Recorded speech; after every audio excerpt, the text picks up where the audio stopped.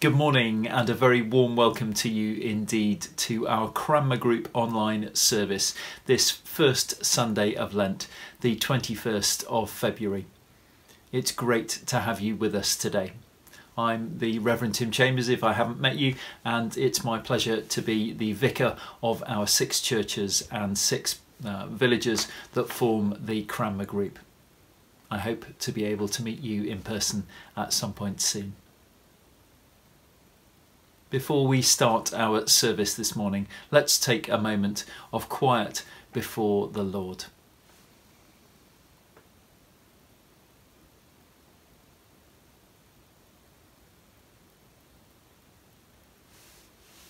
The Lord be with you, and also with you. We open our service with the collect for today from Common Worship. Heavenly Father, your Son battled with the powers of darkness and grew closer to you in the desert. Help us to use these days to grow in wisdom and power, that we may witness to your saving love in Jesus Christ our Lord. Amen. Sarah Hadfield, welcome back, Sarah. It's great to have you back with us after your slight mishap on your bike and 1 or 2 injuries, but Sarah's sufficiently well recovered to be able to play for us this morning, and she's particularly delighted to do so because she's playing as a resident of Hawksworth a hymn written by the sometime rector of Hawksworth, George Hunt Smitten, who was rector of that parish between 1851 and 1858. The well-known Lenten hymn 40 Days and 40 Nights. Thank you very much indeed, Sarah.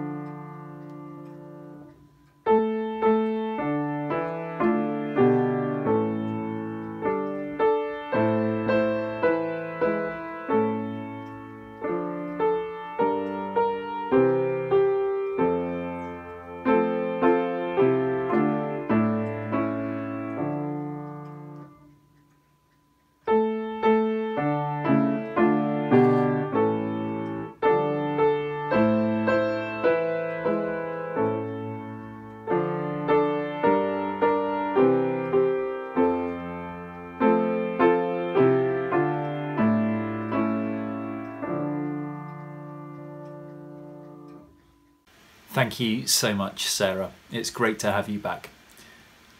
Pam Lochner is now going to read to us from the book of Nehemiah, chapter 2. Thank you, Pam. The first reading is taken from Nehemiah, chapter 2, verses 1 to 20. Artaxerxes sends Nehemiah to Jerusalem. In the month of Nisan, in the 20th year of King Artaxerxes, when wine was brought for him, I took the wine and gave it to the king. I had not been sad in his presence before, so the king asked me, "Why does your face look so sad when you are not ill? This can be nothing but sadness of heart." I was very much afraid, and I said to the king, "May the king live forever. Why should my face not look sad when the city where my ancestors are buried lies in ruins, and its gates have been destroyed by fire?" The king said to me, "What is it you want?" Then I prayed to the God of heaven, and I answered the king, If it pleases the king, and if your servant has found favour in his sight, let him send me to the city in Judah where my ancestors are buried, so that I can rebuild it." Then the king, with the queen sitting beside him, asked me, "How long will your journey take, and when will you get back?" It pleased the king to send me, so I set a time. I also said to him, "If it pleases the king, may I have letters to the governors of Trans-Euphrates, so that they will provide me safe conduct until I arrive in Judah? And may I have a letter to Asaph, keeper of the royal park, so he will give me timber to make beams for the gates of the citadel by the temple, and for the city wall, and for the residence I will occupy." And because the gracious hand of my God was on me, the king granted my requests. So I went to the governors of Trans-Euphrates and gave him the king's letters. The king had also sent army officers and cavalry with me. When Sanballat the Horonite and Tobiah the Ammonite official heard about this, they were very much disturbed that someone had come to promote the welfare of the Israelites. Nehemiah inspects Jerusalem's walls. I went to Jerusalem, and after staying there 3 days, I set out during the night with a few others. I had not told anyone what my God had put in my heart to do for Jerusalem. There were no mounts with me, except the one I was riding on. By night, I went out through the valley gate towards the Jackal Well and Dung Gate, examining the walls of Jerusalem, which had been broken down, and its gates, which had been destroyed by fire. Then I moved on towards the fountain gate and the king's pool, but there was not enough room for my mount to get through. So I went up the valley by night, examining the wall. Finally, I turned back and re-entered through the valley gate. The officials did not know where I had gone or what I was doing, because as yet I had said nothing to the Jews or the priests or nobles or officials or any others who would be doing the work. Then I said to them, "You see the trouble we are in. Jerusalem lies in ruins, and its gates have been burned with fire. Come, let us rebuild the wall of Jerusalem, and we will no longer be in disgrace." I also told them about the gracious hand of my God on me, and what the king had said to me. They replied, "Let us start rebuilding." So they began this good work. But when Sanballat the Horonite, Tobiah the Ammonite official, and Geshem the Arab heard about it, they mocked and ridiculed us. "What is this you are doing?" they asked. "Are you rebelling against the king?" I answered them by saying, "The God of heaven will give us success. We, his servants, will start rebuilding, but as for you, you have no share in Jerusalem or any claim or historic right to it." This is the word of the Lord. Thanks be to God. Thank you, Pam. Lord, I pray that your word will touch the hearts of each one of us this morning, that this story of Nehemiah will grab our attention and will seize our imagination, and that I'll be able to speak the words that you wish me to speak, that you wish me to share with your people here in this Cranmer group of parishes this morning. In Jesus' name, Amen. Well, it may seem a bit strange to some of you this morning that we're not starting a sermon series today, that we're not doing so in chapter 1 of the book of Nehemiah. We're already on chapter 2. How did that happen? What did I miss? Well, we had an online service on Wednesday, on Ash Wednesday this last week, the start of Lent. To be honest, I'd rather planned to begin a sermon series very much along traditional Lenten lines from last Wednesday.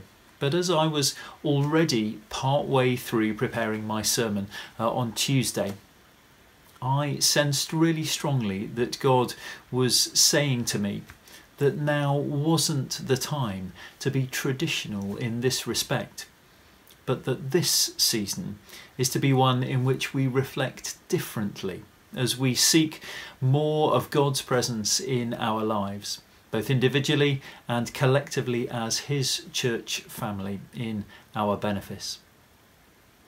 And that, as I shared with you last Sunday, as we're prayerfully seeking a new vision for the Cranmer group, now is the right time for us to explore a book of the Old Testament, the book of Nehemiah. A book that begins in seeking God's presence in a desert time, a Lenten time that has many echoes of our current lockdown, of loss, of grief.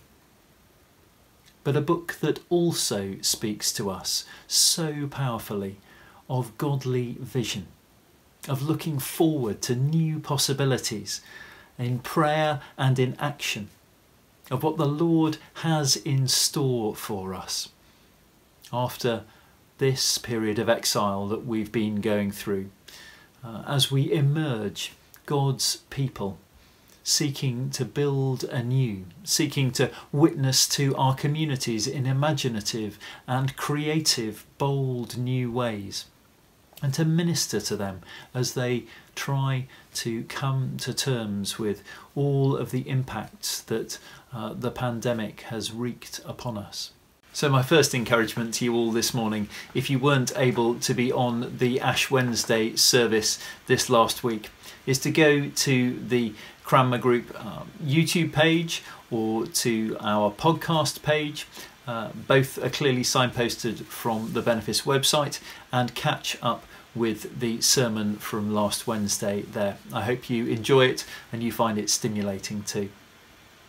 If that is you, and also for those of you who were able to listen then but who might like a bit of a refresher now, here's a super quick scene setter for you for the book of Nehemiah. Israel had been defeated. Jerusalem and the temple had been destroyed and the people of God taken into slavery in Babylon. Fast forward then over a century. Some Israelites had been allowed to return, but their holy city was still in rubble. Nehemiah, a Jew who had stayed in exile, but risen there to a position of great prominence as royal cupbearer. Nehemiah was told of the plight of his own people, and he wept for them and for the ruins of Jerusalem. And Nehemiah turned to God in prayer and in fasting, in humility and repentance, to seek his purposes, so that he, Nehemiah, could do God's will for his broken people. So we find ourselves this morning at the beginning of Nehemiah chapter 2. It's certainly not one of the shortest chapters in the Bible, nor is it lacking in exotic names. So a particularly big thank you to Pam this morning for having read it so well to us all. And at the very start of chapter 2, there's a really important piece of information for us, but one that we may very easily miss. Nehemiah takes wine, and having tasted it as the trusted royal cupbearer, to ensure it's not poisoned, of course, he takes wine and gives it to King Artaxerxes. Nehemiah tells us that this takes place during Nishan. The month of Nishan in the Hebrew calendar occurs at the same time as our February or March. But at the start of chapter 1, Nehemiah tells us that he receives the news of the desolation of Jerusalem in the month of Kislev. Kislev occurs during our November to December. This means that Nehemiah has been weeping and fasting and mourning and praying for the people of Israel for at least 3 whole months. Nehemiah was in a position of responsibility in the city of Susa, which contemporary accounts tell us was a city of libraries and schools, gardens and parks, a place of great civilization for its time. He'd have led a very comfortable life by the standards of the day there. But once he'd received the reports from Jerusalem of what was going on with the Jewish nation in that ruined and despairing city, God put on Nehemiah's heart what was on his heart. What really mattered to Nehemiah was the well-being of God's people. The state of what, from a New Testament perspective, we might call the kingdom of God. Despite his material comfort, Nehemiah was so discomforted by this news that this was the only way in which he could respond, to such an extent that he wept and prayed and fasted for months on end. This is hugely challenging to us, isn't it? When's the last time any of us, certainly when's the last time that I prayed for more than 1 hour, let alone days or weeks or months, because God has placed a burden on my or your heart? For the disciple of Jesus, there's no greater priority than the kingdom of God, than praying for the kingdom of God. Lord, thy kingdom come on earth as in heaven. And yet we continually find ourselves distracted. We value other things far too highly. We try other avenues first, rather than doing what Nehemiah does, turning to God. Prayer is Nehemiah's first response, not his last resort. We read in verses 1 and 2 that Artaxerxes notices that Nehemiah is sad. This would have been extremely risky in the presence of the king, since it implied that not everything was perfect under his rule. And indeed, Nehemiah says, "I was very much afraid." But Nehemiah responds to the king's question in a way that would have appealed to his sensibilities. For the Persians, reverence for ancestors was incredibly important. So by responding to Artaxerxes that the state of the city of Jerusalem brought dishonour on his ancestors, Nehemiah maximised the possibility of receiving a favourable response from the king. And this prayerful response from Nehemiah immediately opens a tiny crack in the door of opportunity. The king said to me, "What is it you want?" Or to put it differently perhaps, "What is your vision, Nehemiah?" This is Nehemiah's moment, even in the second. This second, after all of hundreds of thousands of seconds of prayer that had gone before, Nehemiah shoots up to God an arrow prayer, if you like, a prayer in the moment, direct, immediate. "Then I prayed to the God of heaven, and I answered the king." As Nehemiah prays, he goes into action. He knows that if he's to make the difference to God's people, for which he's been praying with all his heart, this is the moment. And he's clearly been doing his homework as well. Nehemiah says later, when he has arrived in Jerusalem, "I hadn't told anyone what God had put in my heart to do for Jerusalem." In his months of prayer, Nehemiah hasn't just been praying in isolation, nor has he just rushed headlong into the task, relying on his own intelligence and his own efforts. He hasn't fallen, so to speak, into these two ditches on either side of the road that God has set out for him. Nehemiah knows that he has to have his answers thought out for whenever the moment comes, when he has an opportunity to speak with the king about what God had placed on his heart. so he thinks it through beforehand. He knows what safe passages he requires to get to Jerusalem. He knows what material resources he will need for rebuilding and where they're to be found. And he knows what personnel he'll need to accompany him on his journey to Jerusalem to ensure his safe passage. So when the king does ask him, he knows exactly what to respond.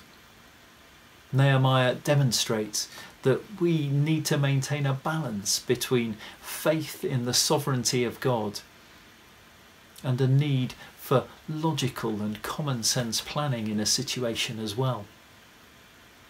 What perhaps we might acknowledge as the capacity to be filled at the same time, both with the Holy Spirit and with good common sense. But most importantly, it's not just a good idea, but a God idea.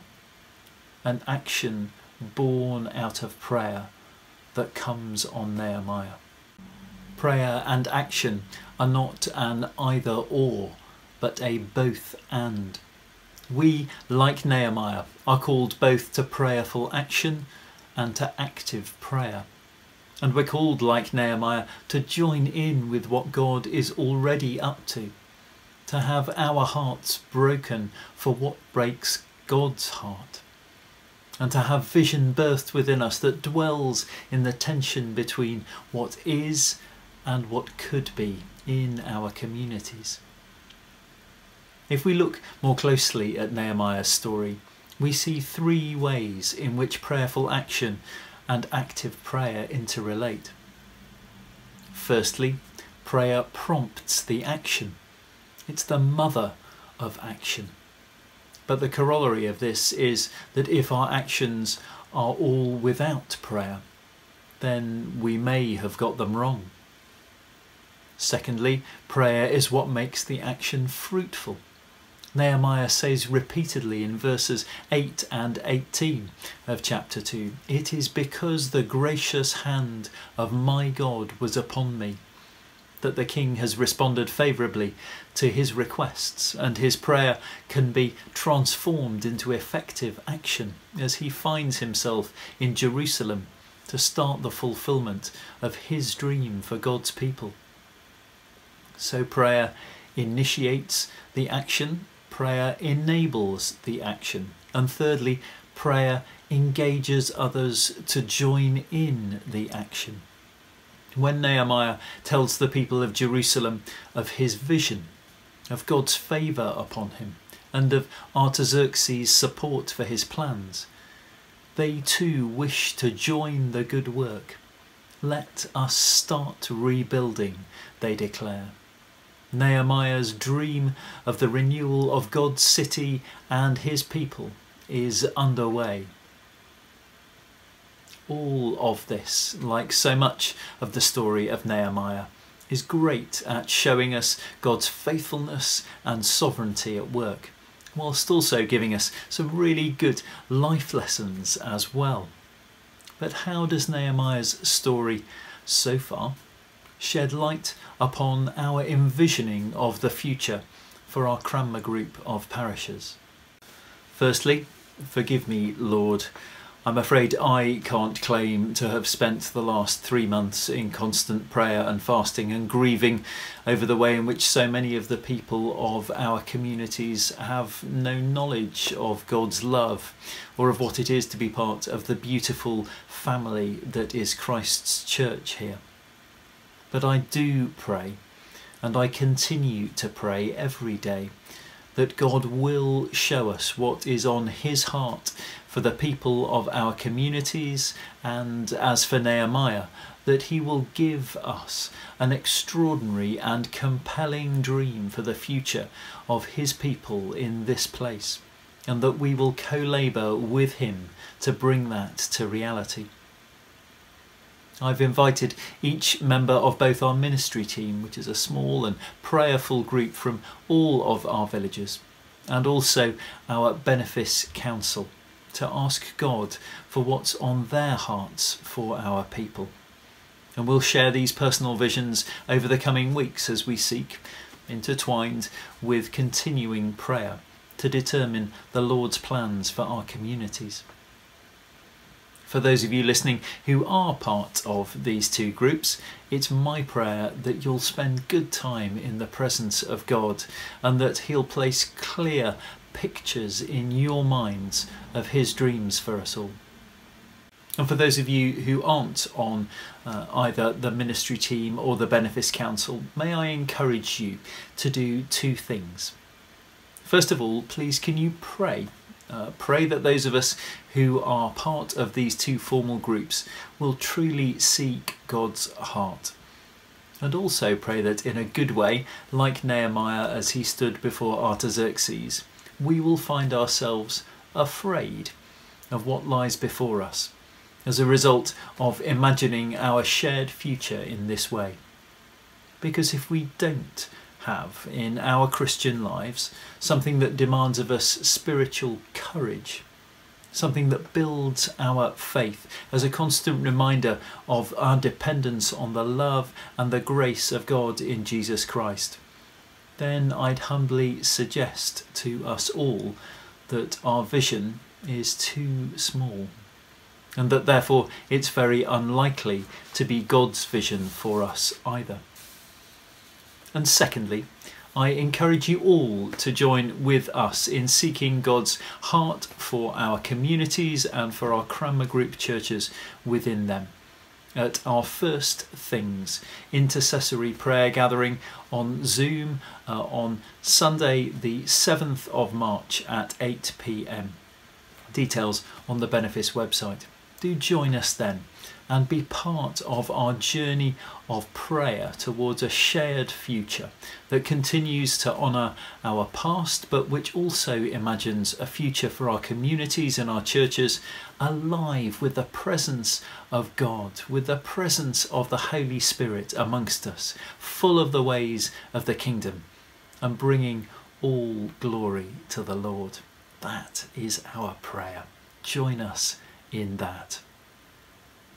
In the words, once again, of the collect for today with which we began our service, Heavenly Father, help us to use these days to grow in wisdom and prayer, that we may witness to your saving love. Amen to that in Jesus' mighty name. Jules Humferson will now lead us in our intercessory prayers for today. Thank you so much, Jules. In the power of the Spirit, let us pray to God the Father that through his dear Son he would accomplish his will for the Church, the world, and all the people we pray for. As we enter this season of Lent, let us all take time to reflect on the way we live our lives and how that impacts others. Make us more mindful of how we should look after the world that we have neglected so badly, that we may leave it better than we found it. Let us also be mindful of all those who live in poverty, in fear, in loneliness throughout the world, that we may help them in their times of need. Lord, in your mercy, hear our prayer. In our country we pray for the government, that they lead with integrity and honesty instead of the self-interest we experience so much of. In our Benefice, may we take time to think about our vision process prayerfully, considering the future direction we should take to strengthen and grow our worshipping community. Let us take time to listen to others with open minds, so that we can help create a loving and caring future together, a future that is full of the hope we need so much at this time. Lord, in your mercy, hear our prayer. We pray for the sick, that you may bring them comfort and care for their suffering. We pray for those who have died at this time, and ask that you bring solace and comfort to those who mourn them. May we also pray for the NHS staff, themselves suffering from the strain of coping with so many people sick and dying as a result of the pandemic. Give them strength and bring them hope that their trial is coming to an end. Lord, in your mercy, hear our prayer. Father, we rejoice in your Spirit. Send it into our hearts, into our lives, and into our world. Hear our prayers and save us in your love. We ask this through Christ our Lord. Amen. And as our Saviour taught us, so we pray together. Our Father in heaven, hallowed be your name. Your kingdom come, your will be done, on earth as in heaven. Give us today our daily bread, and forgive us our sins, as we forgive those who sin against us. Lead us not into temptation, but deliver us from evil. For the kingdom, the power, and the glory are yours, now and forever. Amen. And the collect for today, the first Sunday of Lent, from the Book of Common Prayer. O Lord, who for our sake didst fast 40 days and 40 nights, give us grace to use such abstinence, that our flesh being subdued to the Spirit, we may ever obey thy godly motions in righteousness and true holiness, to thy honour and glory, who livest and reignest with the Father and the Holy Ghost, one God, world without end. Amen. Deb Hubbard is now going to lead us in our closing hymn, Be Thou My Vision. Thank you so much, Deb. Do join in at home. The words will be on the screen as usual.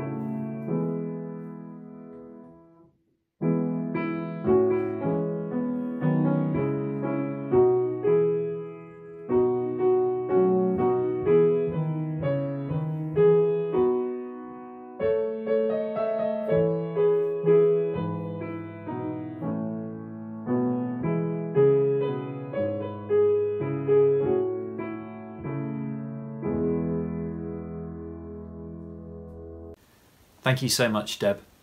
I'll bring our service to a close in a moment, but first a couple of notices. Thank you, first of all, for your amazing generosity over the course of the past few months with your donations to the Cranmer food hub that we've been running throughout our 6 villages. We've been able to support, through your generous donations, a number of individuals and families who have really struggled with hardship through these pandemic months. It's been a real blessing to be able to support them in this way. They do still need our continuing help, So it will be wonderful if you can keep making your donations, leaving them in our churches as you have been doing over the course of the past weeks, and we'll be able to continue blessing those households throughout our communities. Thank you so much again for all your support with that.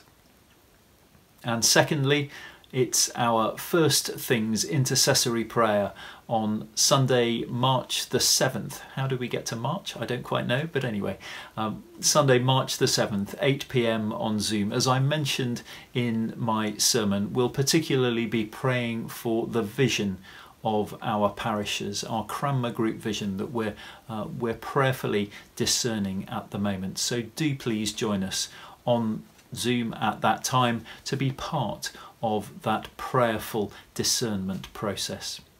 I look forward very much to seeing you all there.